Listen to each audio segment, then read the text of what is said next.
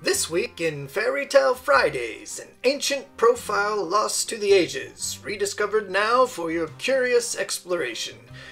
The tablet of stuff has just recently begun circulating among archaeologists. It has resulted in some people saying it contains a distinct religion, not previously known, and it may even be recorded in its entirety.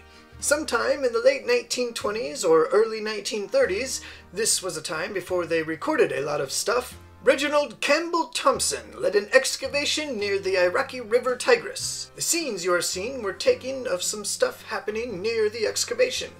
After its discovery, the tablet was set aside for almost 20 years, put away with some other stuff. No one was really sure what it was about. Even now, when archaeologists are questioned, they will say things like, "What's all this stuff about?" It is perhaps no accident that the tablet has only recently gained recognition.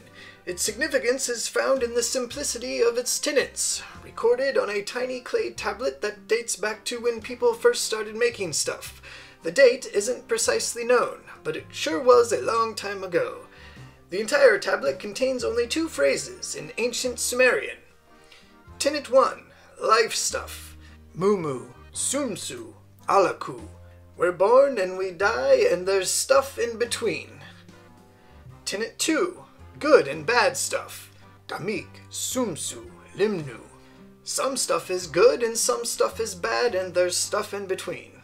Some people think they did other stuff as well. A lot of stuff will never be known, but perhaps if you were to stand on a mountain in the land of these ancient peoples and listen close, you will still hear their chanting from across the ages.